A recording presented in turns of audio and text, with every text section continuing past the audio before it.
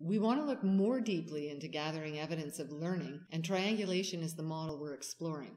So what exactly is triangulation?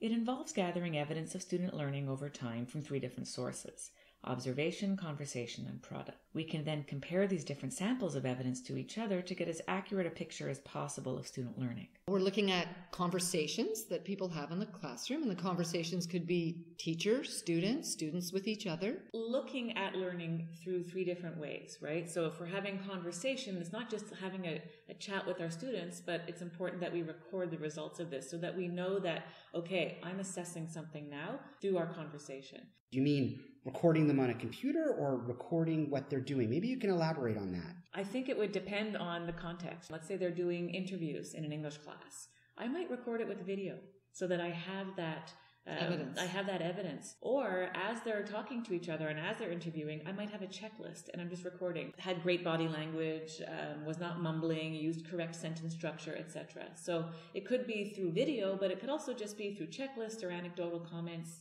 next to their names in a marking book. Observations? For observation, students are busy working on something. They're working on a project and I'm walking around maybe with a checklist or something like that so that I have a record of it. And products.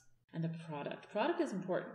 Quizzes, projects, different things that they are creating. But I think that idea of, could this be something that we give for homework? What do you think about that? Is it fair to assess something that's being given for homework? My gut feeling is that no, because you're not really there to observe them as they're doing that homework. So it wouldn't really be a fair assessment. You're only seeing one piece of the puzzle. And it's interesting that you're talking about fairness, because I really believe that fairness is at the heart of triangulating. I mean, we're able to observe students by paying attention to conversations, nurturing those conversations because of the work that we're providing in the classroom, by having people able to produce different products that show evidence of their learning. Each student has the opportunity to be evaluated in a way that is fair to them. It's the differentiation that is developed as a result of incorporating this into a teaching and learning practice.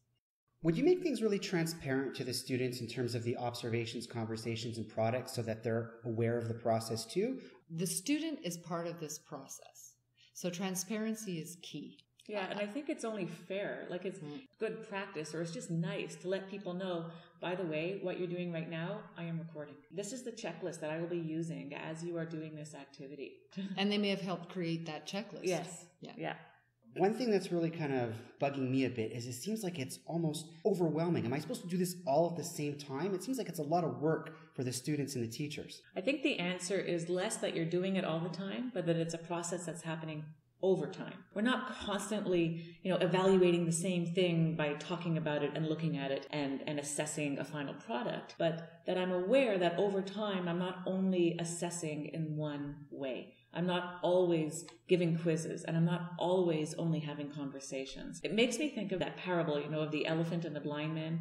There were blind men that were standing around an elephant, and they were each asked to say, like, what is this that you're standing next to? And one of them was feeling only the tail, and so he said it was a rope.